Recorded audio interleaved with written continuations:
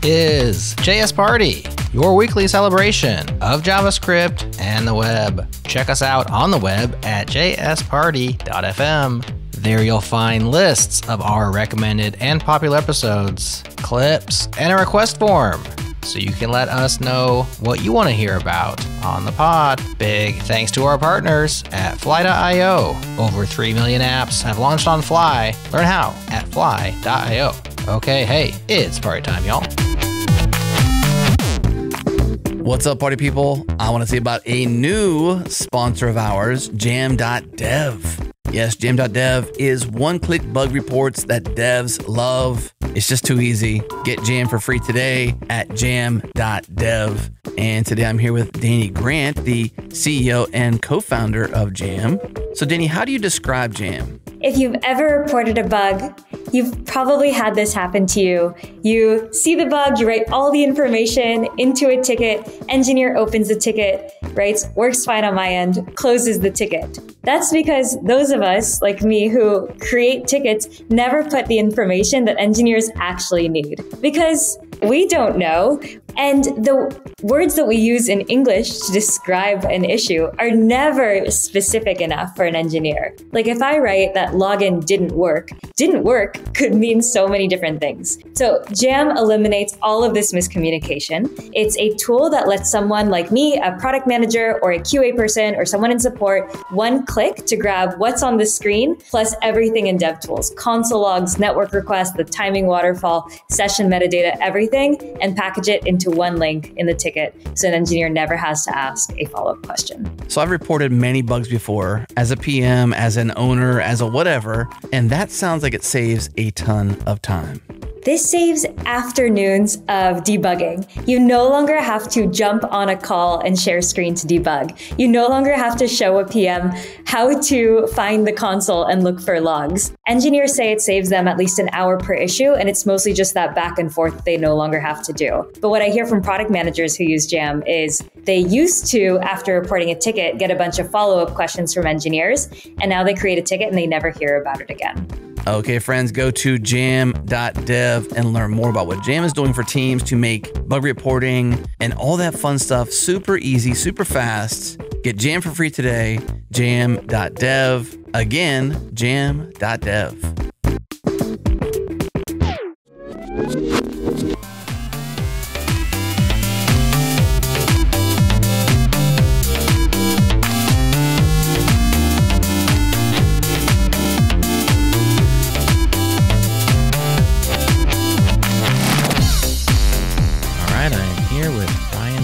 Creator of Node, and more recently, but not that recently, it turns out, Deno. What's up, Ryan? Hey, how's it going? It's going well. Thanks for joining me. I was just on YouTube checking out some of the Node documentaries. I think Honeypot put up a new one that's a little bit shorter about the origins of Deno. And I was looking like 600,000 people watched the Node.js documentary. I think the new one has thousands as well. And I wondered, did you ever think this would happen to you, like just for slinging some C++ code and putting your ideas out there? Like you're kind of a internet celebrity now. Day after day, it continually surprises me. It's just, I like every year, this is how big Node will be, right? And then, the next year it gets bigger and bigger. It's a privilege to have worked on this. Well, well-deserved. And of course, not just yourself, hundreds, scores of people working on Node over the years. And of course, Deno, you are primary on Deno, but a team over there as well. And gosh, I said not too recently because you've been working on Deno a long time now. Hasn't it been like 6 or 7 years? Yeah, it's been a while. I think we started this in 2019 and just kind of got off to a slow start demo for a conference. Right. Yeah, we've been plugging away at it. Yeah. And we are on the edge of Deno 2 now, so you're going to have an official 2.0 launch pending, coming very, very soon. It's in a release candidate, so I'm sure people can get out there and use it right now today, right? Yeah, it's basically the release candidate is almost exactly what will be there. We released Deno 1 back in 2020, so it's been 4 years now. We've talked a lot we thought about this for a while about what to do for Deno 2. and teased it multiple times, but always kind of pulled back from it because we're like, yeah, actually, no, it's missing this. We're not sure. Like we have to. So we've thought long and hard about this release, and yeah, I'm excited to finally get it out there. The cool thing about Deno and its origin was these 10 mistakes I made with Node and that conference talk, like you mentioned, and then this was your second effort to rearrange the letters, start fresh, fix some of those mistakes. But you've been working on Deno now for 7 years, and so I'm not saying there should be a third effort, but like, are there things you've learned about Deno, or do you have Deno regrets at this point? It's been long enough. Everybody has regrets, right? Sure. I mean, there are things that I said in that original talk that Deno 2 actually goes back on. So for example, like oh, really? Introducing the process global variable is I think, one of the things I regretted about Node. Uh-huh. Turns out, like, yeah, I think we're just kind of hitting reality with how big the NPM ecosystem is, and just realizing that, and this is kind of a big part of Deno 2 is just realizing, if you want to be able to pull in some random NPM library like gRPC, which you definitely want to be able to do because it's super complicated, right, and like you're not going to rewrite that. You have to be pretty close. You have to, basically implement the Node built-in APIs. And although we look at this very carefully and still have a core philosophy of leveling up JavaScript and narrowing the gap between server-side JavaScript and browser JavaScript and looking to the future of JavaScript, Deno is not a re-implementation of Node in Rust. There is, work that has been done to be able to import NPM packages and be able to run Node projects out of the box. And yeah, at this point with Deno 2, like it's pretty great. Like you can basically drop into most Node projects, let's say modern Node projects, if they're using ESM, not if they're using CommonJS, and use Deno with them. So you initially started with a clean cut from NPM as well with your own URL-based imports, and you since you basically had to do that stuff because there's so much, like you said, there's extant code out there, there's packages that you just don't want to have to re-implement on the Deno side because, let's be realistic, I mean, when Node came out, I remember that first call for contributors that you gave, and it was like, come create things for Node.js because it was available for use, but there was no standard library. There was no code there to use, and people did. It was amazing. I mean, there was like the frontier of web development. Server side was make a Node package for this. I mean, the person who made the gRPC package initially, of course, that was probably years later. I'm not sure when gRPC became interesting to folks, but that person, it was greenfield, and they were probably highly motivated to do that. But nowadays, it's like, well, I already have Node. I have a gRPC over here in NPM. It's now a barrier to Deno, right? It's no longer greenfield. It's like, do I want to rewrite this or port it over? And so when did you guys make that call? And was that a tough one to finally, it's a pragmatic choice. Like you have to kind of ditch a little bit of the pure idealism of the fresh start, right? Yeah, a very, very difficult decision to be made after like wringing our hands over long periods of time. Yeah, I mean, the original idea with the Deno module system is let's follow the ESM spec exactly. Let's follow exactly what browsers do, and browsers allow you to have HTTPS imports in there and local imports. And can we actually like build an entire module system on top of that? The answer is yes, you can. And it works pretty nice. Like it's pretty great, especially for like single file scripts and kind of small little programs. You can just kind of drop in some imports in there and get off to the races pretty quickly. It gets problematic as you kind of scale up in complexity, and in particular when you need to interoperate with different systems, right? When you need to pull in the AWS SDK, right? Like there's just some things that you are not going to rewrite. And I think we've found a middle ground here with like NPM specifiers where, we're still staying true to the ESM spec. These are still URLs, URIs in that like it's NPM : express. Yet, in order to pull in NPM packages, it's much more complicated than the HTTP specifiers. I mean, the beauty of the original Deno vision was like, oh, this dead simple resolution scheme that like really makes it easy to interoperate with. If people implemented this, makes it very easy to interoperate with stuff. And frankly, the reality is like that works to some scale, but we're interested in making software for lots of people, and I'm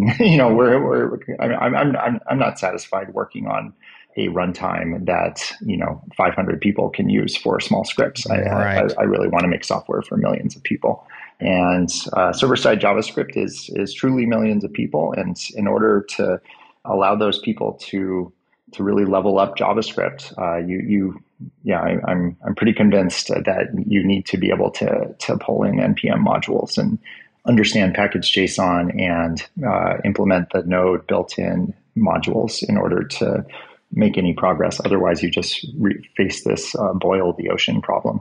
Yeah, exactly. And you have to meet people where they are, for them to actually benefit, because you're trying to make software that's A, used by the mass developers, and B, has to then be useful to all of them or many of them.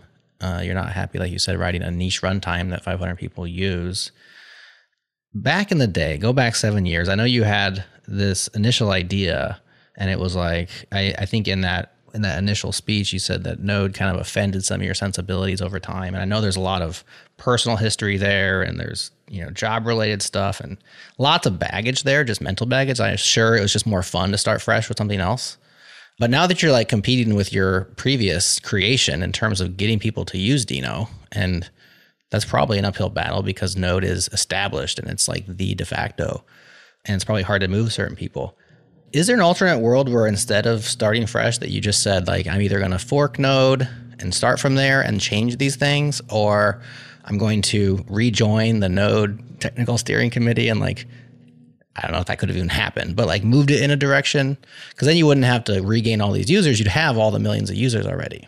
I'm sure that's possible, but I am still pretty adamant that like this new base infrastructure that we've built for Deno, the Rust code base that we have, the secure by default capabilities, the native TypeScript support, the fact that we have all these web standard APIs, the fact that it's all-in-one tool chain, right? It's literally a single executable that has a LSP, has code formatting, has linting.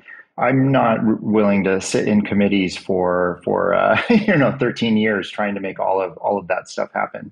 I think the failure mode of Deno might be that it ultimately ends up being an R&D effort, because Node these days like looks at what we do and says, oh, okay, actually that's a good idea. Let's kind of pull this in, like the native TypeScript support. Mm-hmm. But I am bullish on what we're doing. I think it is very useful to have Deno.exe that you can hand to not just deep JavaScript developers that know what prettier is and know how to configure, how to get started with the project, but can hand it to some random Java developer or somebody coming from PHP or whatever, and just allow them to get started very easily. And I think this idea of striving for simplicity is, well, let's put it this way. JavaScript, I continue to believe, is not like other programming languages. It is something like the default programming language,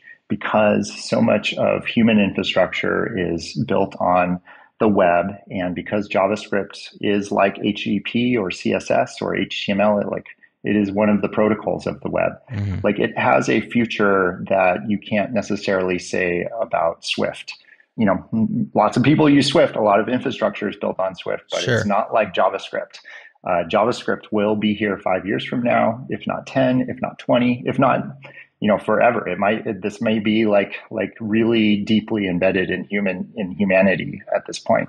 And mm-hmm. I think it is worth the effort to try to strive and make this simple and allow server-side JavaScript, which obviously is useful, to have the fetch API to use the same APIs that are in the browser, to use ES modules, right? Like they're I think this is kind of slowly coming around that like people are accepting that ES modules is actually the standard. But I mean, gosh, like how long is it going to take, right?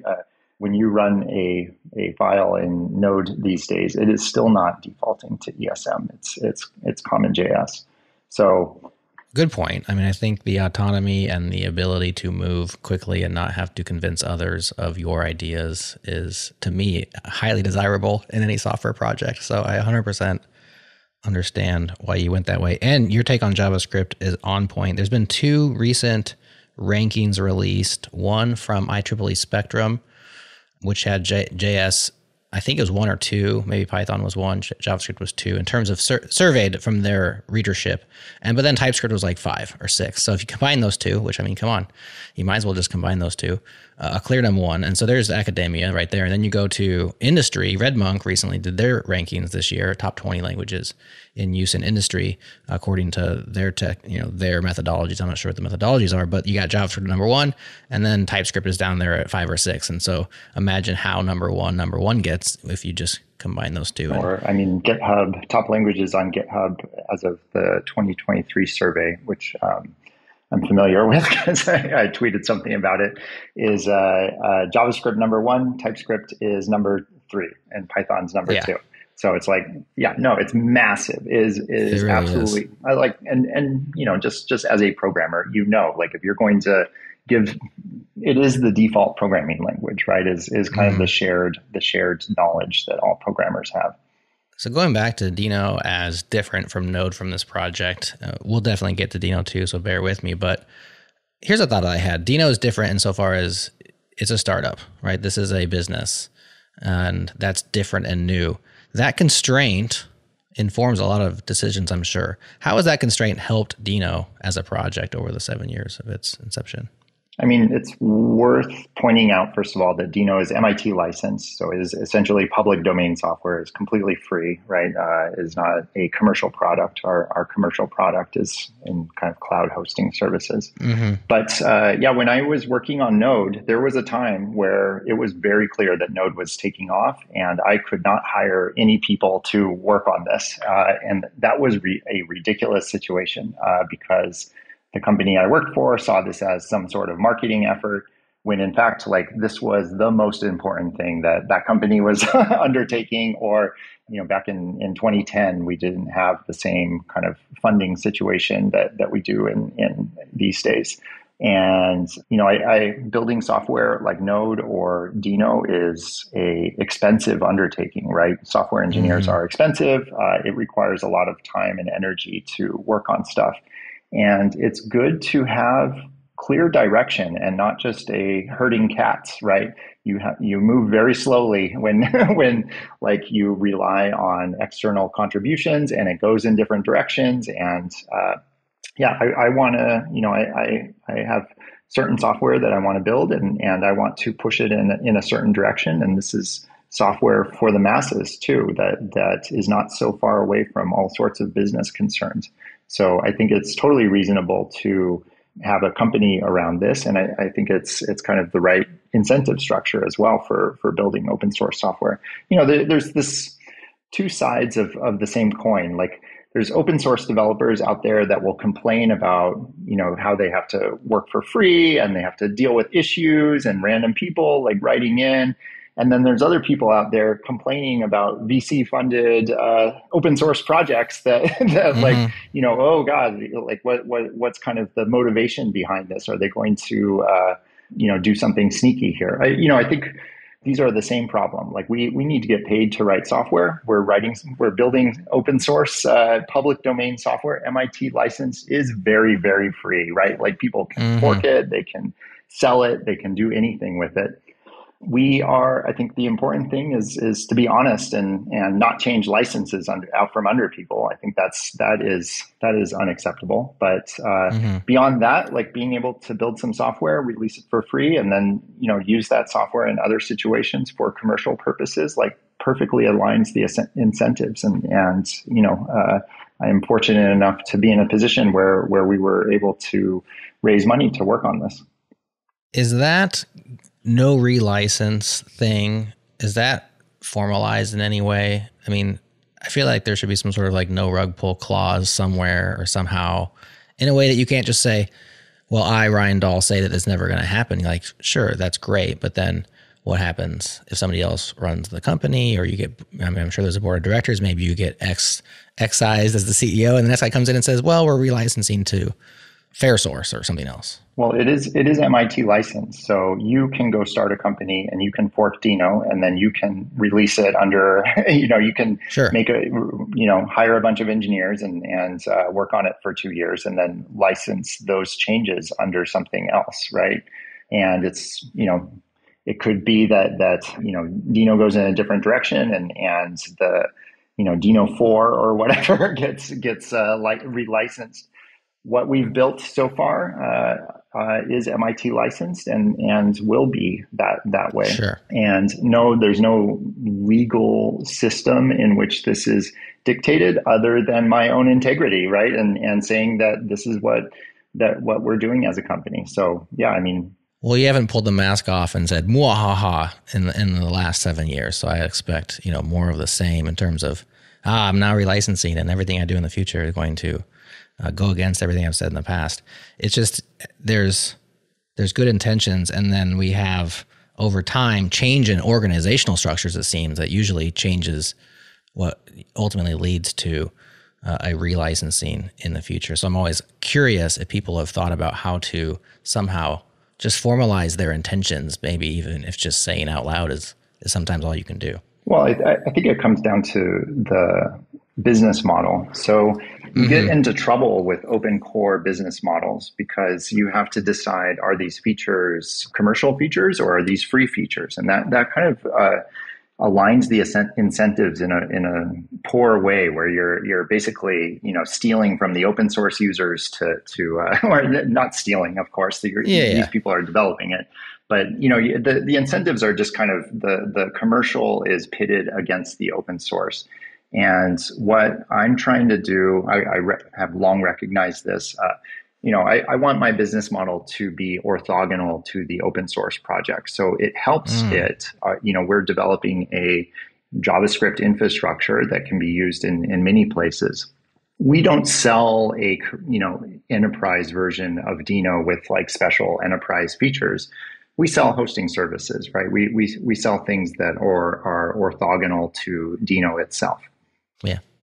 I do think that's the best model so far for the style of software that you're building. Of course, different types of open source, I think, lend themselves to different models. We're all figuring it out, but I think it's really misplaced to look at somebody who is or anybody who is like putting out free public domain stuff and say you are doing something wrong. Like, I mean, that's somebody else's time and energy that's being put into essentially free software, right? Whatever happens with it in the future, I mean, at least that software is free and benefits humanity in some way. But yeah, I think a lot about this stuff, and I really want to set up Deno as a company to not be in a position where it needs to be relicensed in the event that like I am somehow not part of the company. That's an inconceivable proposition right now, but who knows? Well, the old saying, no good deed goes unpunished, and it's doubly true on the internet. I mean, you are going to be criticized if you go left, and you're going to be criticized if you go right. Yeah. And that's just kind of how it works. Yep. All right, let's talk Deno 2. You said you guys kind of agonized over when you could call it a 2. This is always a hard problem, even for the folks who are trying to semver their projects, which is usually libraries, not so much runtimes, but hard problem. What's a major? What's a minor? Is this a patch? Of course, most majors in these cases are for marketing purposes, which I think is totally fine. You got to get attention on what you've been up to, and you can't just simply release things all the time and people just don't pay attention. So usually a 2.0 comes with it a whole bunch of stuff. This one certainly does. You want to iterate over a few of the high points and we'll talk about them? Yeah, so Deno does follow Semver, and there are breaking changes in this, but Deno 2 is really trying to I guess calling it marketing in some sense, just trying to give some weight to the changes that are coming in Deno. So a lot of it's backwards compatible. There are some minor breaking changes, but those are, essentially just small API things that aren't super important. The big changes are the module system. The fact that the NPM, the ability to pull in NPM modules is like really good now. The fact that we support packaged JSON projects. So if you have like a packaged JSON with some scripts in it and some dependencies, like you can actually run those right in Deno. And the introduction of JSR, which is kind of this newfangled competitor to NPM. No, not a competitor in a way. It's a superset to NPM. Okay. It's a new package registry where you can share JavaScript and TypeScript code. And we are introducing some stability guarantees. Probably most people listening here don't care about that, but we're starting an LTS, a long-term support release, giving some better stability guarantees on not changing APIs in the future. Not that we were changing them very often, but having a branch that we backport security fixes to. So this all kind of comes together, and we want to let people know that like things are pretty different than the Deno 1 days where you can only import HTTP specifiers, which by the way you can still do in Deno, but it's not necessarily the recommended path for distributing code. We recommend you publish to NPM, pull in packages there, or publish to JSR, which is the delightful alternative to that if you can't figure out how to compile your TypeScript to JavaScript and whether you should support ESM or CommonJS or some other thing. And if you want to be supporting multiple runtimes, because JSR is not just for Node, it is for Deno, Node, Bun, Cloudflare workers, etc., browsers. Very cool. JSR is very interesting because the history of NPM is fraught with costs. It was a cost center, effectively. It was infrastructure for all of us web developers. And NPM Inc., or whatever, I think that's what it is, NPM Inc. became the entity that had to bear the burden of that cost of just hosting millions and millions and maybe trillions of downloads over the years. And so JSR, I assume, also must cost some money to run. How are you guys doing that? How's it working? We just pay for it right now, the Deno company. It's designed to be simply hosted. It's designed to be cost effective. It's designed to be very cacheable and simple. JSR is not a commercial project. It is also MIT licensed. I have no intention of ever turning this into a business. The Deno company is running this right now, but I'm hoping to get this into a foundation and generally having this be a public service for JavaScript, because NPM is just not evolving ever. Like it's just not changing post GitHub acquisition. And this is just really strange for the world's most popular programming language. Like, are we really just going to stand by and let this be a static future for forever? Like, how difficult is it to publish a JavaScript package these days? Like you have to have a lot of knowledge. And that's in a language where things are just supposed to be trivially easy, right? Like if I want something that's really hard, like let me go to the Rust ecosystem, and at least I'll get like a lot of speed out of it.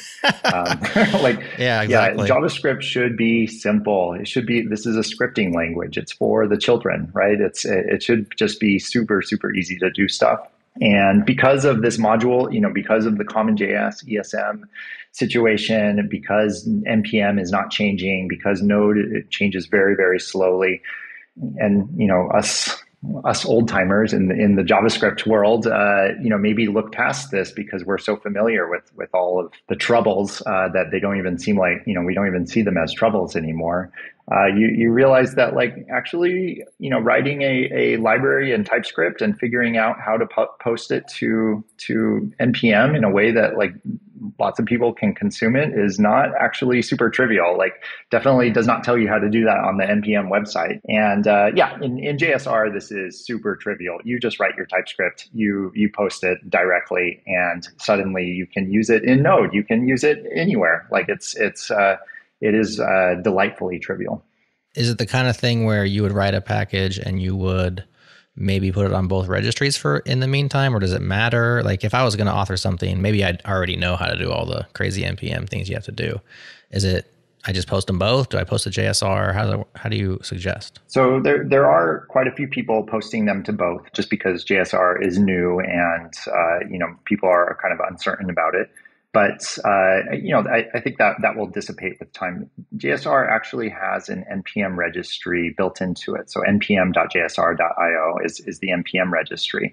And when you publish there, it builds an NPM package and speaks the NPM protocol. And so you can actually import JSR NPM packages like in the NPM format directly in Node, for example, just by setting some stuff in your NPM RC file. So there is a little bit of, like a one-line sort of setup to be able to pull in JSR packages that in a Node project directly from JSR. But nevertheless, people are also often posting things to NPM, and it's a feature that we're kind of dwelling on right now about whether we should support it. It'd be pretty easy to like allow people to post to JSR and then auto post to NPM just to kind of have an NPM first experience. If that helps people, I think that might be worthwhile doing. But yeah, generally, the broad strokes of everything I'm undertaking here is like, let's level up JavaScript. Let's just make this nicer. Let's strive to make this nicer. And if you use JSR either as a consumer or a publisher, you will be delighted. Like auto-generated documentation. Like, why does JavaScript not have auto-generated documentation? Like, with everybody writing stuff in TypeScript these days, like we have all the information available, and yet, somehow NPM does not have this feature. Like we need to make some progress here, and clearly Microsoft is not doing that. Microsoft/GitHub, I should say. Yeah, totally. No, I agree with that.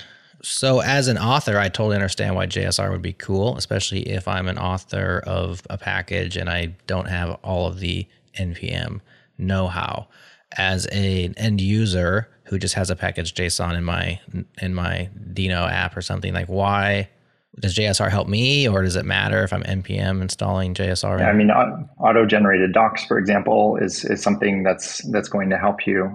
We have something called the JSR score, which is stolen from Dart, actually, where we kind of rank packages.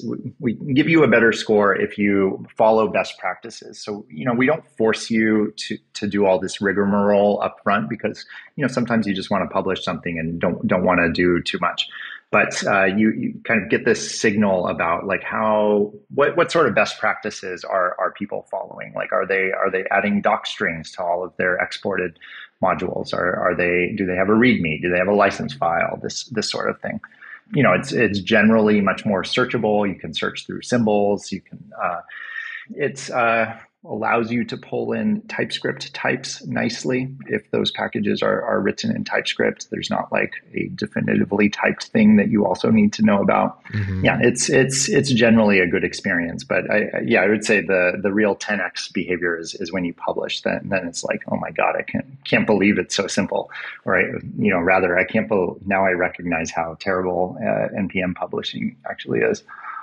That's awesome. And JSR modules don't lock you into Deno. Like you can use it in Node, you can use it in other things, right? That's right. Yeah, you can mark in your package which runtimes are supported, and that displays it on the package page. And so there are modules posted to JSR that have nothing to do with Deno, right? Browser only or for Bun, for example. It is not Deno specific. That's awesome. So I'm here looking at a Node server file I have on my machine that has import Fastify, import Puppeteer, and import AWS SDK. At this point with Deno 2, I could just Deno run this sucker, you think? I'm going to say yes. It's always a little bit of an open question about whether Little hesitation, but probably, right? a little hesitation because, gosh, there are a lot of built-in Node APIs, and they have a lot of funky behavior that is really difficult to. There's an endless list of compatibility bugs, and there's always going to be like a long tail of compatibility. But AWS, Puppeteer, and Fastify, I think we support all of those, so I think it should work. That's really exciting. Uh-oh. Are you going to try it live? Is it? I was thinking about trying it. Well, I don't have Deno 2 on this machine. I still have Deno 1. Can I just, I probably can't brew install. You can do Deno upgrade, and then Deno upgrade RC will get you the release candidate for Deno 2. This Deno was built without the upgrade feature. Please upgrade that, probably because I brew installed it. You have homebrew, yeah. Yeah. So you'd have to install from our curl script, and then you can you can do it. I will post later whether or not it works. Okay. We will not take this long of a diversion, unless you're super interested in it. My hands are sweaty, but yeah. Okay, let's try it. How do I install via your just Deno.land and follow the Deno.com? Can grab that curl script, run it. There it is. Now, if I already have it installed via brew, are we going to have any issues, or is it going to be all good? You might have to add something to your path, but should be okay. All right, so I just got Deno version 1.46.3. So now I run Deno upgrade. Deno space upgrade space RC. All right, so Deno run server. You can just do Deno task. Maybe you have some scripts in there in your package JSON. Yeah, I just have a start script. This is a pretty simple thing besides the fact that it has Puppeteer, which immediately makes it not simple. Task start node server.js. Well, it's running. So I guess my task says node. So is it running node now? I think it might actually switch that out with Deno. Well, that would be. Can you do like PS and see if you have node processes or Deno processes? Yes. PS tree maybe to kind of see the sub process of the Deno task process. I see the task Deno task start. I don't see any sub processes in PS tree. I don't have a PS tree command. Is that argument to PS? Is PS tree? No, that's a special command. You might have to brew install that. Brew install. Or I mean, you can just do it in PS, but you might have other node processes running. I just have the one. I just have Deno task start. That's literally. And that's the only Deno process? Oh no! Auto update in homebrew. Stop! Wah, wah. Yeah, exactly. Hold on. Let me go this direction. Oh, I got a bunch of node tasks running. Apparently, Adobe Creative Cloud is running Node. Maybe it just happened to be a match. This is getting nasty.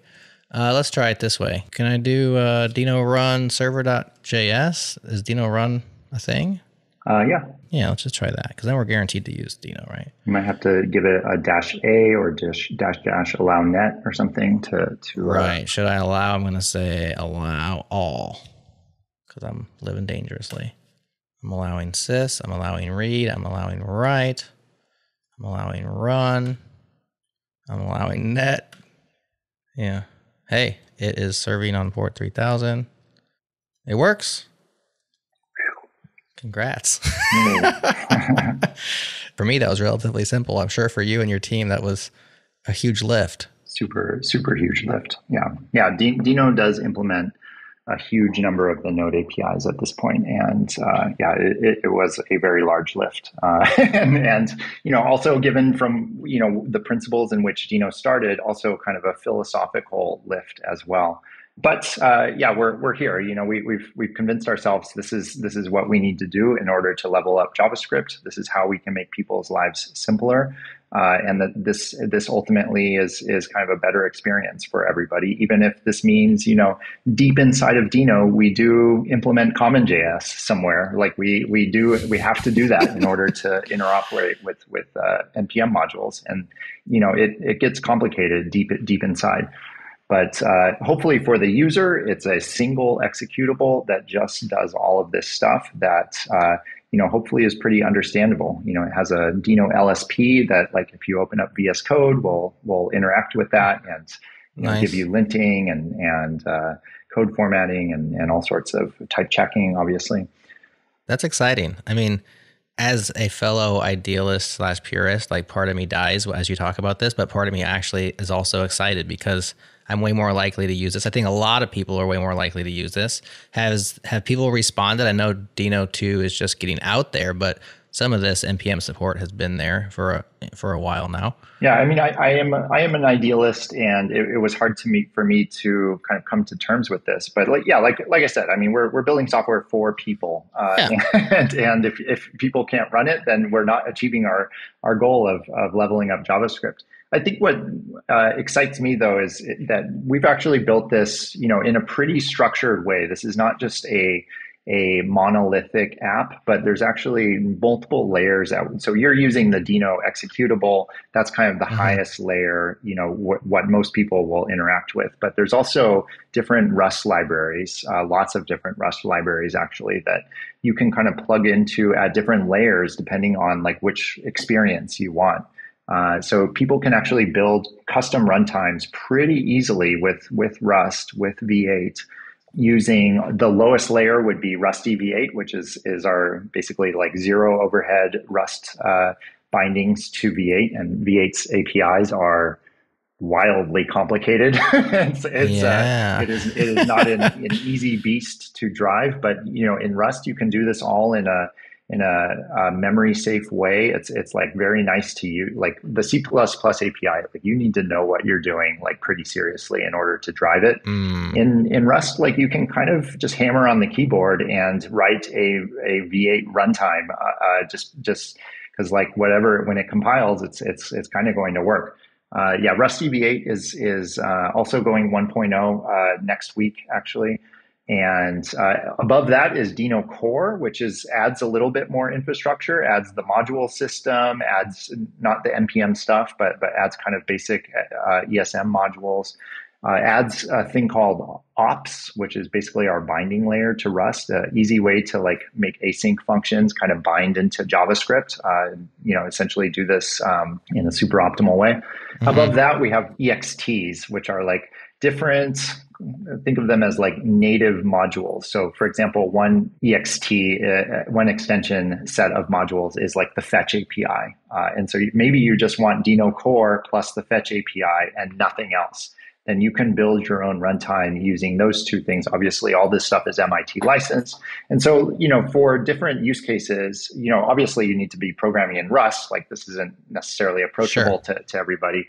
But, for some systems, like maybe you're building a serverless system where you really only want fetch and you just want some JavaScript execution, well, you can kind of plug into it at this lower layer. So the high-level Deno executable is opinionated, has a bunch of functionality in it, but we still have these lower layer things, and I think that's kind of the appropriate trade-off, right? Because there's a smaller audience at those lower layers, but they're also more technical. They're also able to kind of deal with this stuff. The highest level people just want to pull in the AWS SDK, and they don't care at all about anything else. They're like, do you have that? Yes or no? End of story. Right. And like, we in Deno, we just need to pull that in.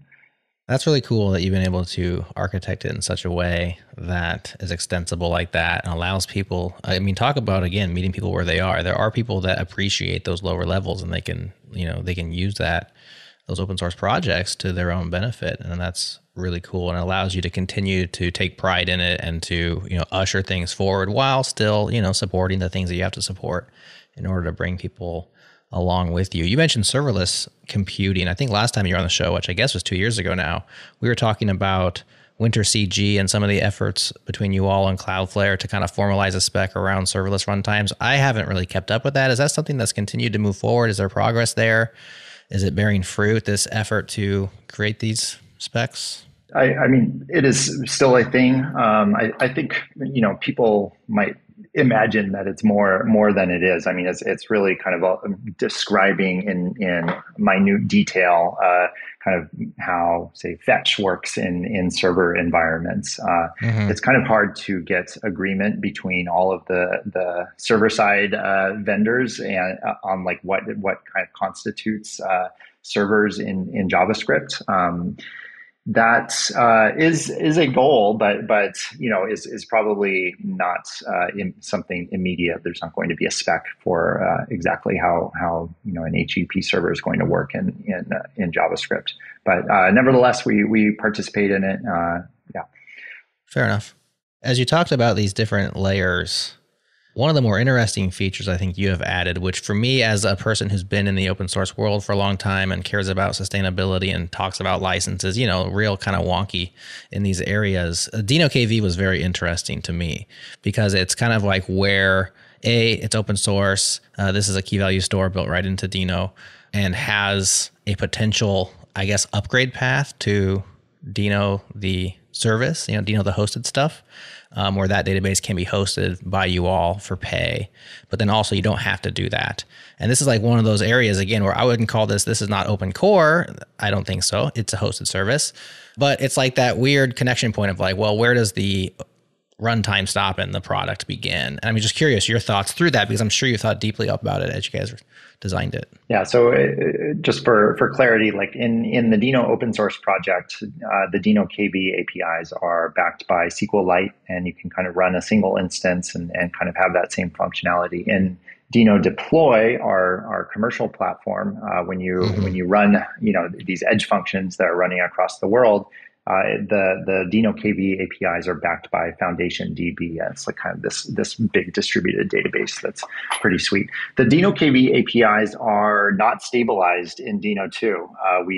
They continue to be experimental, in part because this is kind of an experimental business effort, and we're not quite sure if we want to go further down this route. I actually want to decouple the KV APIs from the Deno runtime itself and have them be a module that you pull in. You should be able to pull in JSR, at Deno/KV and just have like, there's no real reason that it needs to be built directly into the runtime. That's just, for ease of implementation, essentially. Sure. So I think the open core concerns or incentive concerns would be addressed by kind of decoupling them. It also makes the engineering effort a bit easier, I guess. Yeah. That's interesting you say that, because that was my initial reaction when it first came out. I think we talked about it on the show, and I was like, it's cool, it's interesting, it seems experimental. Would I use it? I don't know. It seems kind of strange that it's like a top level global inside of the runtime. Like, why is this not just a package? It makes sense. You're saying, technically it's probably easier for you guys, especially when you're experimenting with a new feature, just like, well, we're just going to drop it in right here because that's the easiest button, maybe not an easy button, but the easiest button, and see how it works out. So, I mean, that's fascinating that you've kind of thought, well, maybe it makes more sense just as a package versus a built-in thing. Yeah. And it is not just to clarify, it is not stabilized in Deno 2, so it's not something that we are necessarily supporting indefinitely. I gotcha. It likely will be moved. But, nevertheless, the Deno KV stuff is pretty awesome to you. I don't know if you played around with it at all, but I haven't. No. Like our other stuff, it's just freaking delightful to have like a easy state store. But yeah, there's a lot of questions to think through with that, because obviously a lot of people need a bit more of a complex database than a KV store, and like real application code actually needs a relational database. And what's interesting is that Node recently added the experimental SQLite support, and I thought, was that maybe, again, you being their research arm, maybe they're like, wow, putting a key value store in there, we could just drop SQLite in there and you give, more power than a key value store. But I don't know, if they were inspired by you, or if it's not simultaneous invention. But I think there's a lot of ideas around here. Probably more inspired by Bun that did that. Oh, does Bun have a direct SQLite embedded thing? Yeah, gotcha. I think it's a little there is a little bit questionable, because I mean, you can always pull this stuff into packages, and there's always the question of like, where's the runtime concern and what belongs outside of it, and it's always a difficult discussion. It's hard to have kind of an algorithm for deciding that, but if Node does stabilize that API, because Deno does implement the Node built-in APIs, we will implement that. And of course, we have SQLite. We already use SQLite in there, so it'd be a pretty trivial matter to add that. Yeah, that's cool. So much. I love the competition and the spirit of innovation, and like the fact that all these ideas are going back and forth in different directions. I think the whole community really benefits when these things happen. That's what's exciting about JavaScript, right? It's just like, seriously, it's madness, it's chaos, but it's just kind of yeah. There's so many people with different ideas, and everybody's inventing new things all the time. I think it's really fun.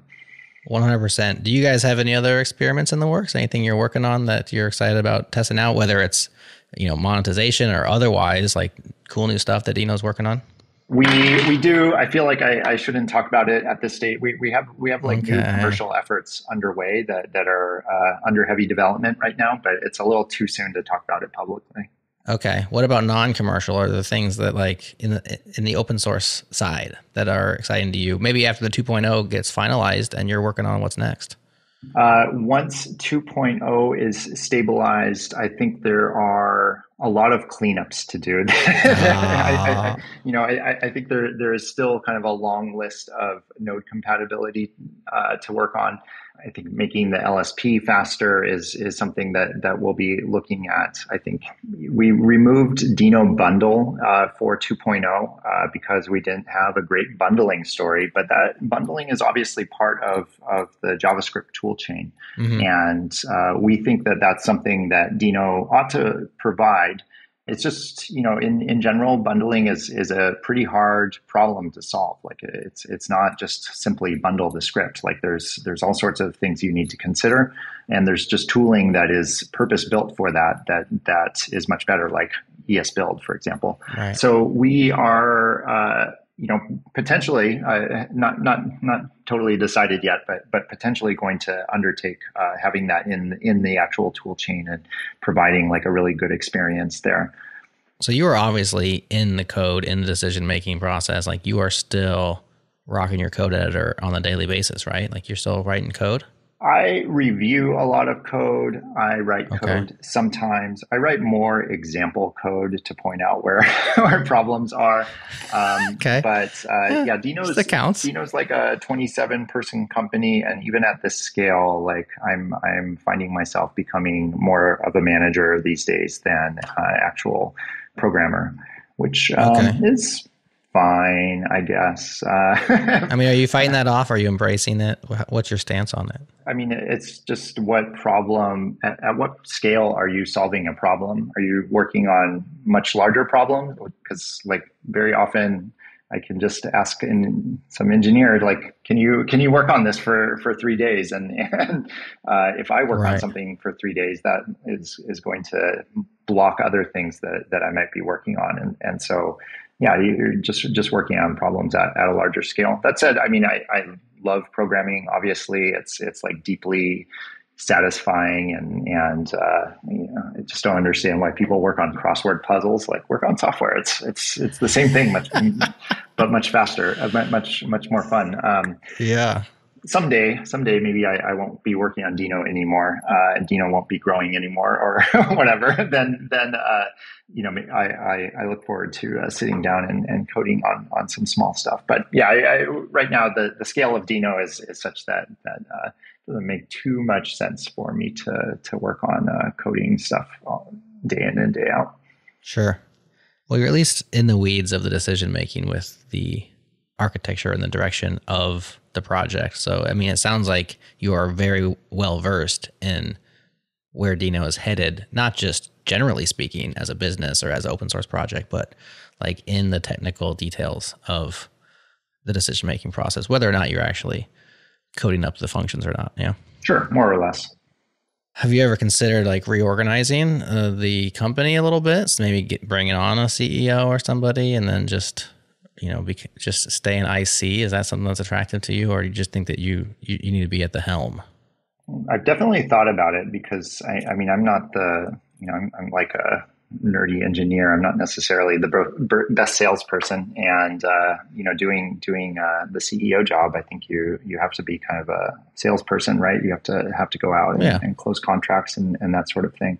But the focus in my life isn't to be like the best programmer in the world. Like I'm just trying to build cool stuff. And I think it's interesting to learn new skills. Like doing Deno as a company has been pretty eye-opening, because before that in my career, I was, an engineer only, and learning, how to raise money, how to manage people, how to do sales, how to do product, like all of this stuff has its own interesting bits. And, I think it's about solving the problem at the end of the day, and you do what it takes to solve the problem. Yeah. Wear whatever hats are necessary. What surprised you in that arena in terms of things you weren't necessarily good at or hadn't done previously? Is the sales process harder than you thought? Is it easier? What's been a surprise in this new role? I think the need to focus is the thing that I didn't understand very well going into this, because when you have a bunch of people working for you and you have a bunch of money to be spent, like you can go in all sorts of directions, and like that's all very conceivable. But I think there is a real need to kind of focus all of that effort in one direction, like add up all those vectors and kind of make progress in one direction. Right. So it's a learning experience. I'm sure it is. In that sense, how do you make those decisions? Like the focus of, no, we're not going to go right, we're going to go left, and we're all going to, like, when it comes down to it, is it intuition? Is it data? Do you ask the people around you? Like, how do you make the call of this is what we're focusing on? Yeah, it's hard to answer in general, but ideally with data, right? Ideally, we look at some data and we say, okay, obviously this is the way to go, right? This method is faster than that method, thus obviously we do this. Or we took a survey and people prefer this to this. But very, very often, like you don't have clear signals like that, or you just have some dirty signals or some intuition. Yeah, you talk to the people you trust. You take their opinions.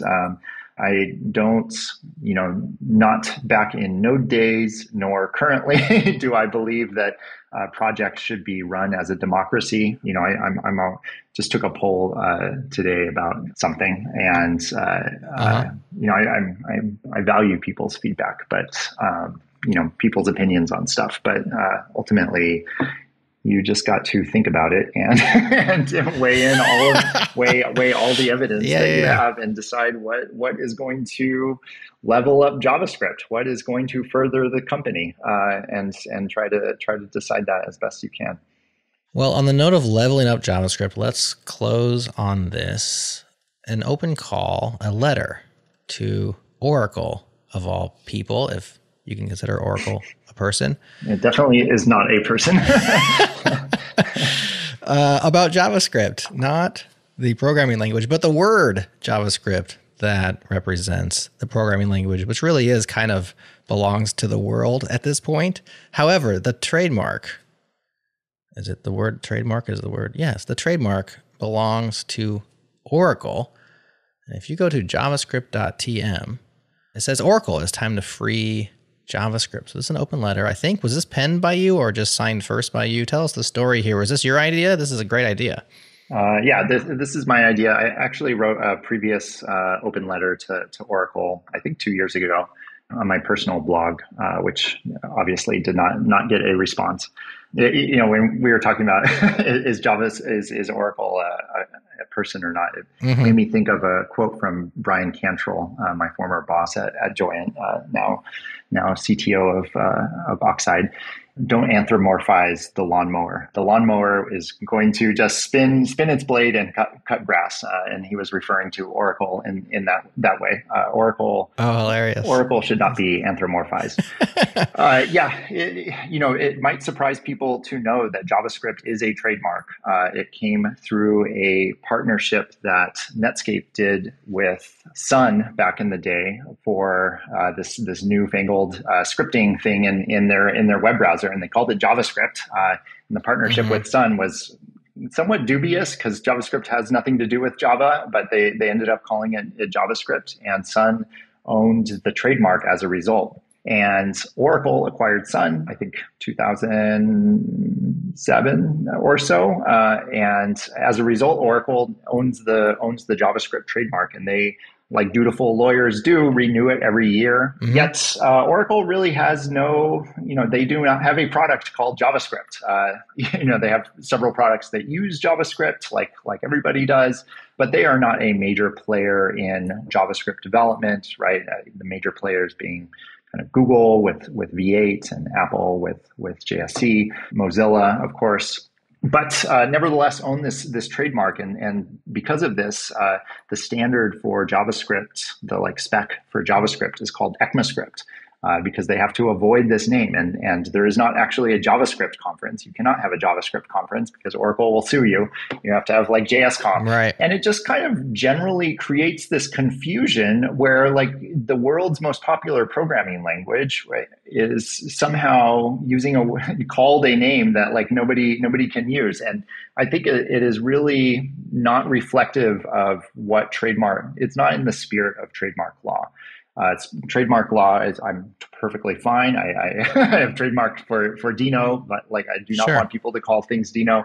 But JavaScript is just this vestige of this acquisition and this weird partnership back in the day. And Oracle, if whoever renews it at Oracle, some lawyer somewhere just does this because that's what they do with all of their trademarks.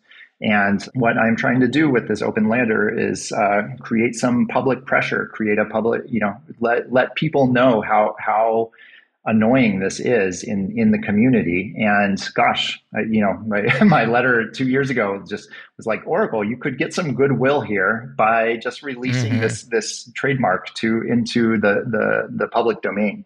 Obviously, they have not done that.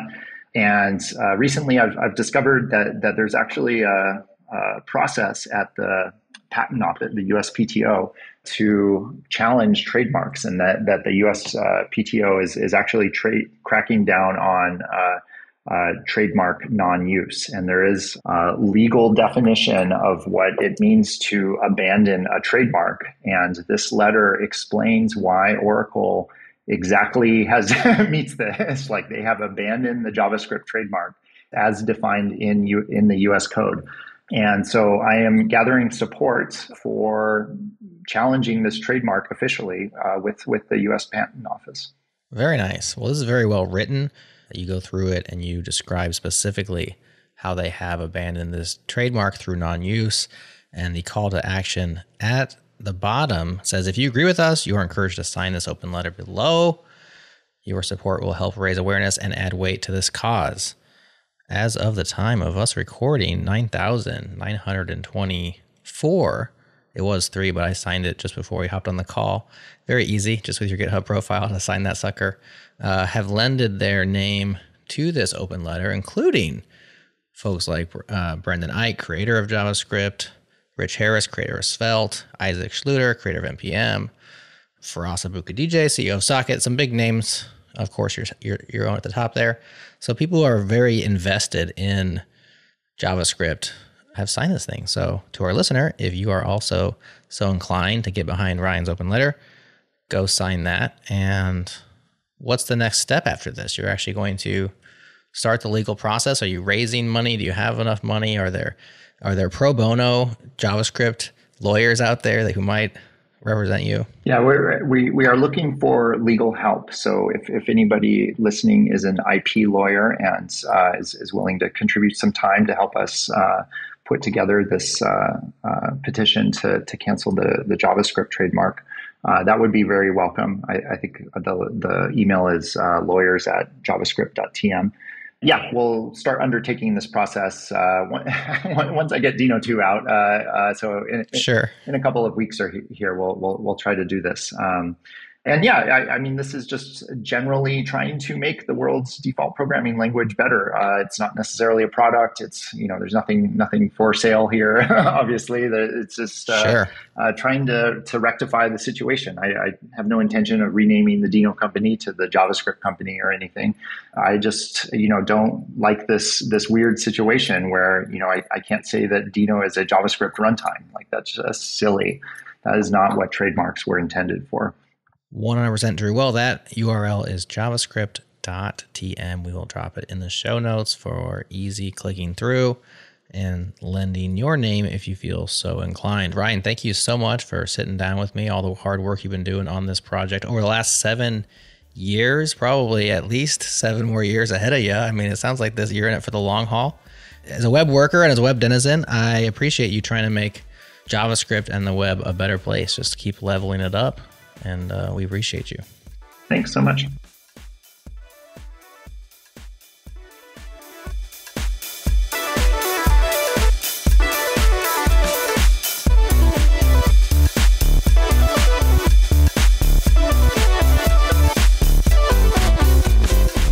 All right, that is JS Party for this week. Now, if you are a listener of the changelog, or if you're hooked up to the master feed and your podcast app sees everything we produce, you may have noticed that this episode is also this week's changelog interview. That's not a bug. We just figured both audiences might enjoy it. And if you're not a listener of the changelog, but you'd like to hear more of me talking to interesting people, maybe give that podcast a try. You'd probably get a lot out of it. I know I do. Oh, and this is it, the last week in September, which means it's your last chance to get some sweet changelog stickers for $0. All it costs you is one thoughtful 5-star review or blog post. We do accept blog posts. Just send proof of your review to stickers@changelog.com alongside your mailing address, and I'll ship you the goods anywhere in the world. This is your last chance for a while, so let's do this. Thanks again to our partners at Fly.io, to our beat freak, the GOAT, Breakmaster Cylinder, to our friends at Sentry, use code changelog, save $100, and to you for listening. We love that you choose to spend time with us each week. Next up on the pod, I sit down with Tomek Solkowski from the StackBlitz team to talk about Tutorial Kit, a free and open source tool for creating interactive tutorials on the web. Stay tuned right here. We'll have that episode ready for you next week.